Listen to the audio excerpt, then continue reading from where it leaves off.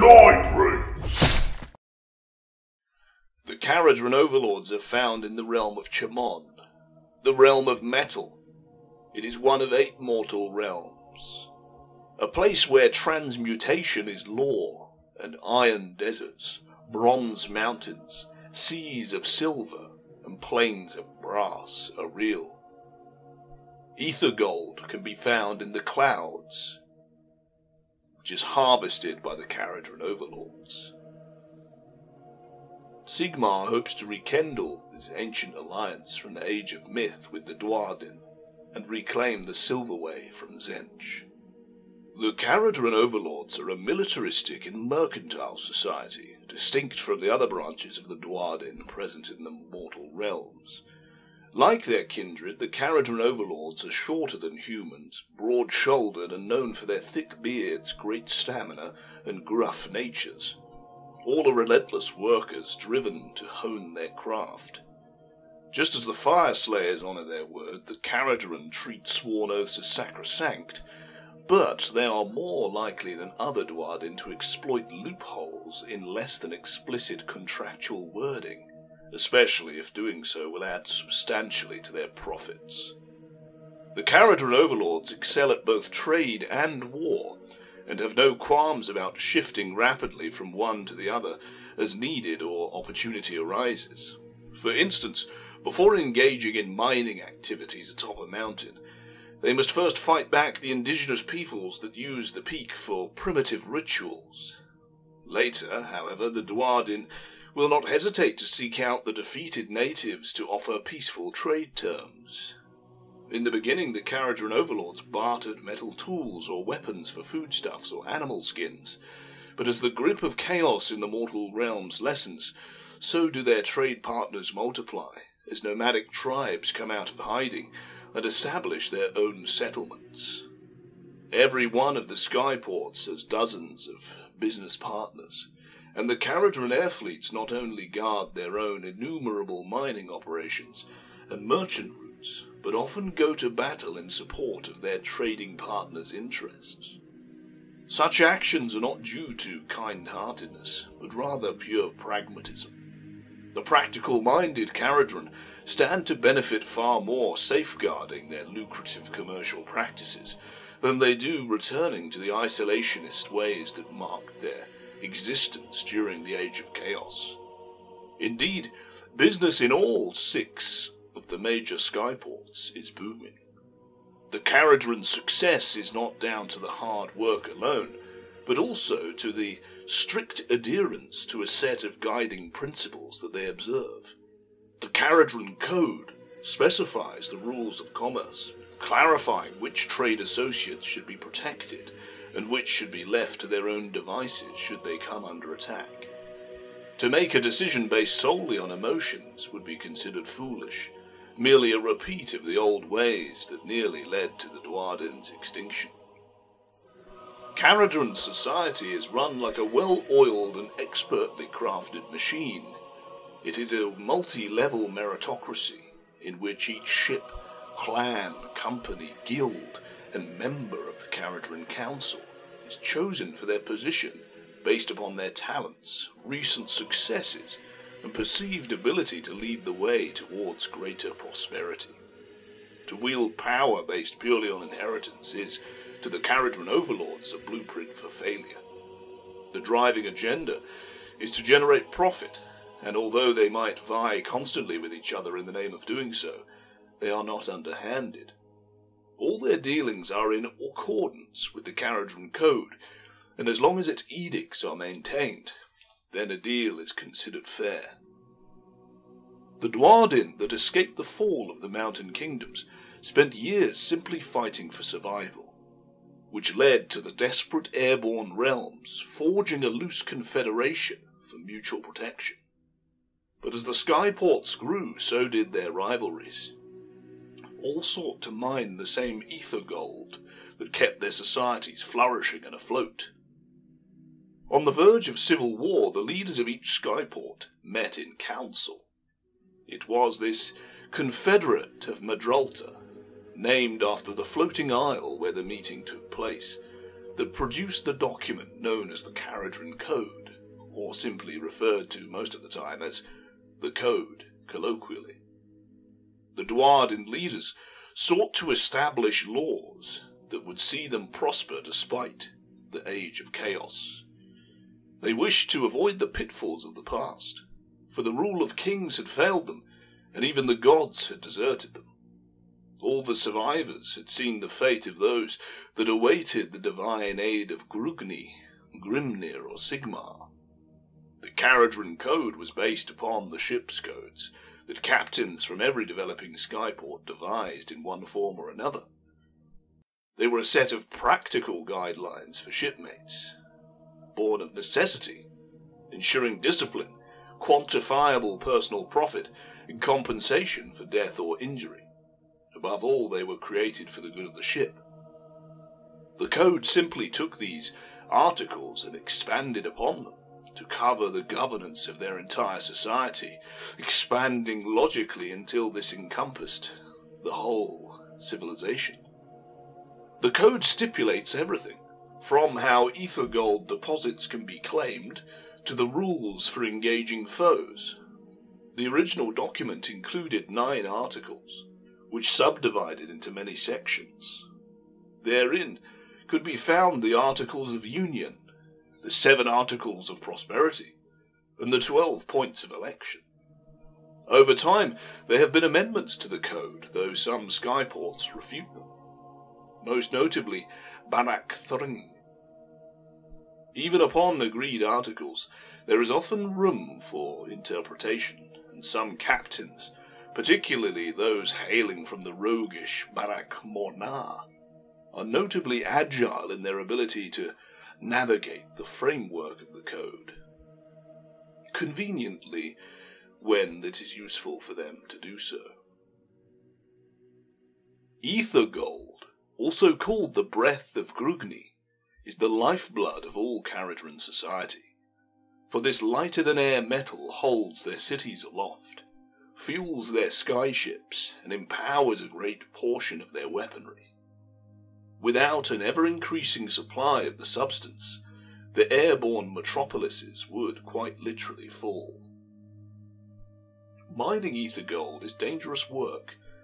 In its natural state, ether gold is a gas or vapour, running through the skies just as loads of precious metals run through the ground. Only when refined does the metal solidify, its hardened form resembling mundane gold, only with a far brighter sheen.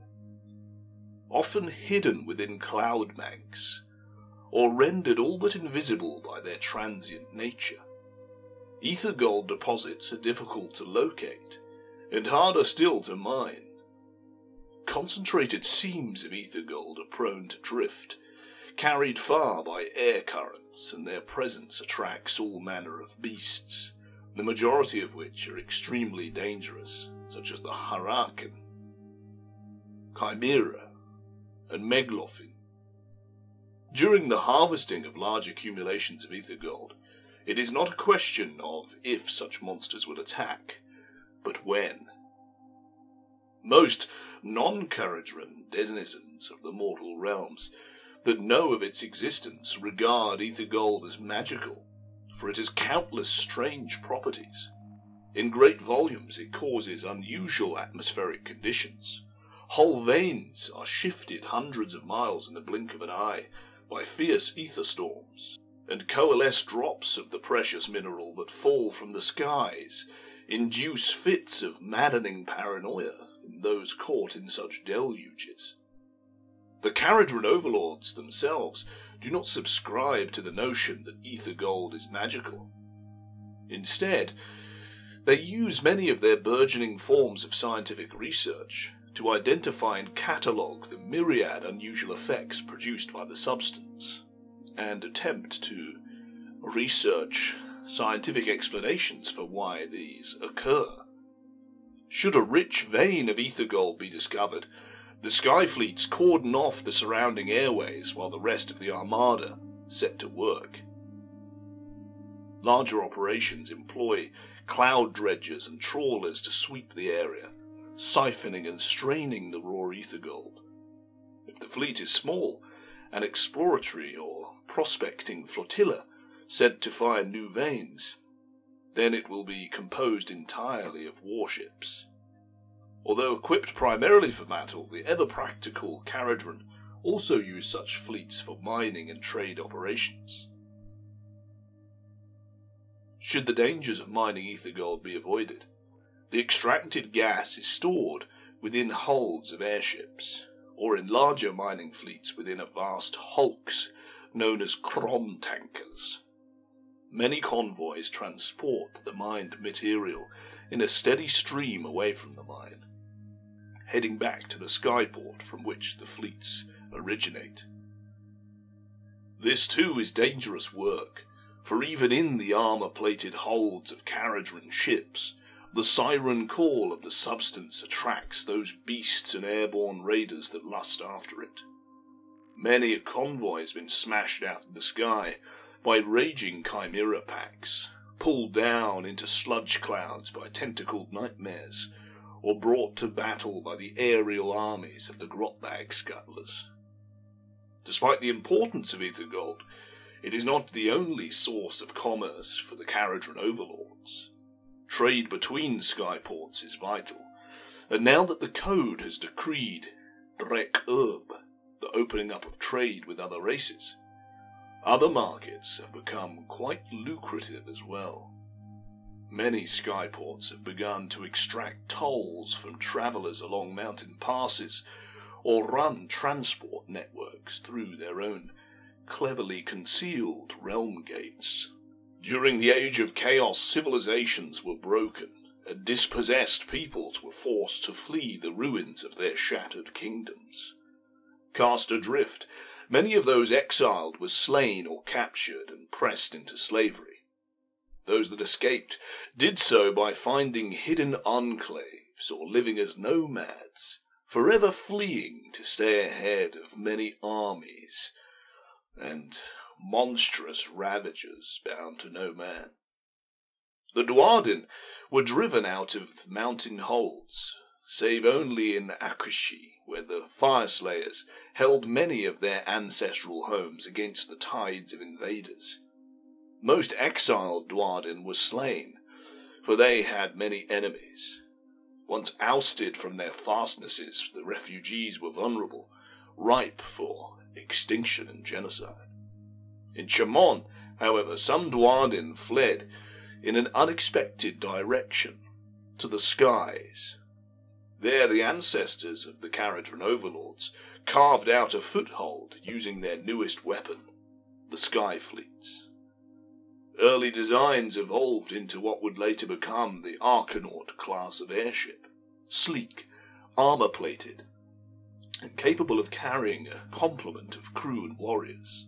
The Archanaut frigate became the mainstay of Kharadron fleets, with the larger ironclads serving as flagships. Since the earliest days, the Dwarden learned to outfit their skyborne ships with as much weaponry as possible.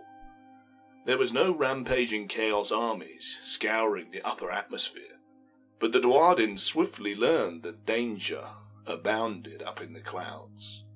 The black powder weapons of yore were replaced, with the majority of the Archanaut's impressive arsenals now powered aethermatically.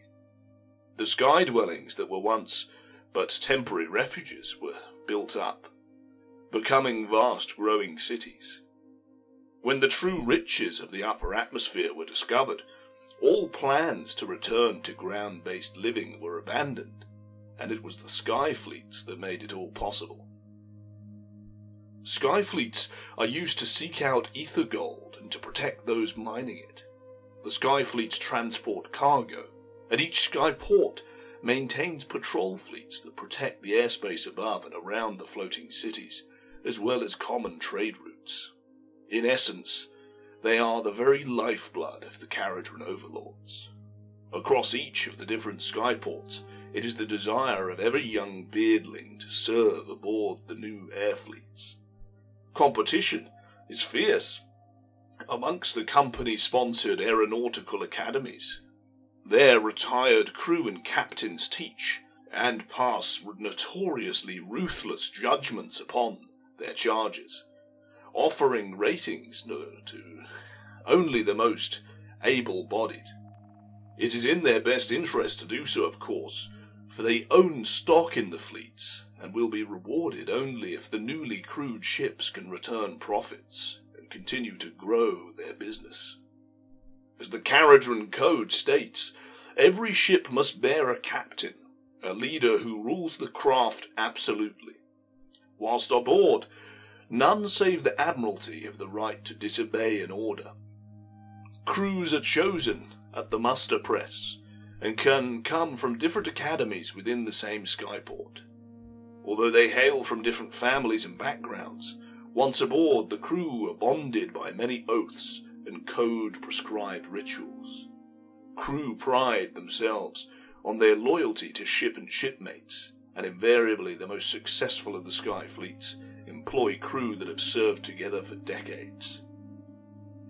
It is possible, as laid out by Article 1.5 of the Code, for crew to usurp a captaincy. This is not some riotous act of mutiny, but rather meritocracy at work. Sub-clauses of the Code mandate the replacement of captains that do not bring success on a ship. For to rest upon the laurels of past triumphs is not the way of the Kharadron. Captains so deposed are not dishonoured, but merely lose their rank and join the crew, as per Article 1.6, where they might rise or fall based on their own achievements, like all the others.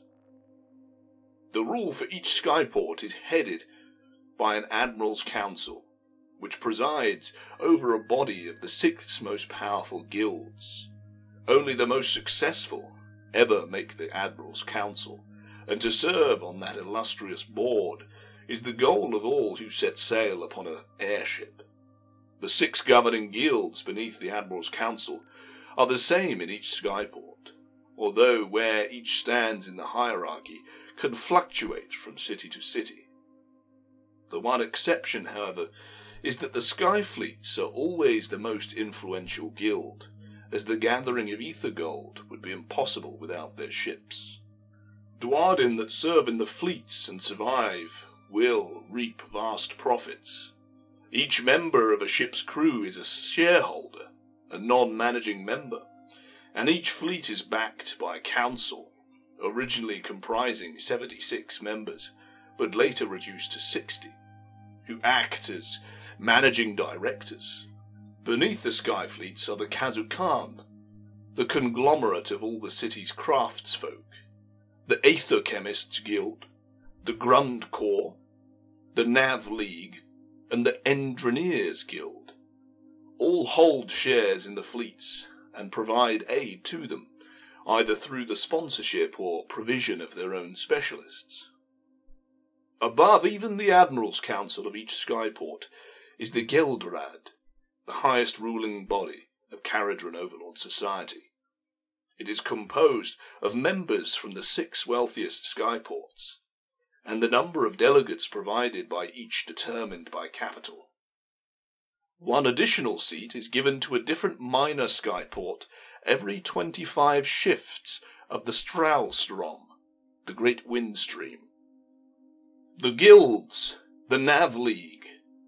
The Nav League is made of Aetheric Navigators, a secretive order of the aerocartographers. It is their law that has mapped out the troposphere and the sections of the stratosphere. They study the elements, especially the winds and shifting energies of Chamon. They guide the sky fleets along aerial trade routes, seeking to catch thermals and avoid the many atmospheric perils. Only those that quickly solve complex mathematical formulas under great duress can hope to pass the entrance exams to attend one of the Navcademies. Yet no matter how rigorous the trading, it is nothing compared to hanging on to the deck rails whilst trying to calculate the shifting currents of the Strahlstrom, just one of the many duties a navigator is called upon to perform aboard an airship. The Aether Chemists Guild. The Aether Chemists are alchemic scientists. It is with their knowledge that even cloud-obscured aethergold seams can be located and followed. Indeed, it is only by the genius of their guild's inventions that aethergold can be siphoned from clouds and refined into a solid substance. The guild trains its members to use a wide range of gadgets, including analytic recogitators, heliotropic distillators, and the god's lung. Yet their methods are not solely experimental in nature, for an ether chemist must also learn to grade the quality of aethergold through by the only means known, by smell. Aether chemists maintain guilds in all but the smallest of skyports, but Barak Ubaz has by far the greatest number, and their members are renowned for their skill at wringing aethergold from the air. The Engineers Guild. The most mechanically inclined Kharadron are apprenticed to this guild, the Engineers Guild. All skyports have guild-run engineering academies, the largest of which are the great cog halls of Barak Zilfin. Those who demonstrate skill find profitable employment as artificers, metal casters, forge keepers, or shipwrights, but only the very best and bravest are sent to work on the Archanaut fleets themselves. There they serve the ships as Endrin riggers, or should they survive long enough to accomplish full mech mastery, as Endrin masters. The guild is just as protective of its machines as the rights that keep them running. The Archanaut sky fleets. At the top of an air fleet's hierarchy are its commissioned officers. Each airship has a captain, whose rule over his craft is absolute. When enough ships are grouped together, however, an admiral is appointed to overall command, and his authority extends further still. Each skyport has a number of admirals at its disposal, and each of these has the potential to command an entire air fleet. The other officers in the fleet hail not from the Archanaut training academies, but rather are specialists from the guilds, aetheric navigators, aether chemists, and Endrin masters. These warrant officers are assigned wherever their skills will serve the Skyfleet best, but commonly go to war upon its Archanaut ironclad. Archanaut frigates and ironclads are the ships of the line and the mainstay of the fleet, acting as bombers, gunships, or transport craft when the admiral sees fit. An admiral can pick any ship within the fleet to call his capital ship. This is most often the largest vessel, usually an ironclad, but sometimes a frigate of long or distinguished service will have the ceremonial honour of bearing him into battle. Grunstock Grunhaulers, meanwhile, are hired escort-class fighters, used as interdiction craft or to launch swift assault runs. There have been instances where raids or even large-scale battles have been brought to a successful and profitable conclusion by the use of these ships alone. Finally, the Sky Riggers are mobile rapid response specialists, whose roles require them to maneuver among the other elements of the fleet as the situation demands. Endrin riggers usually enter battle alongside the flagship, but will scramble to repair other ships as necessary. The offence-orientated role of Sky Wardens usually makes them outcompany the Grundkorps, although in terms of fleet hierarchy they answer directly to the captains and admiral. The Kharadron Overlords are spread throughout the mortal realms, but their wealth is centralized in the floating skyports of Chamon, in the realm of metal, with 6 great cities,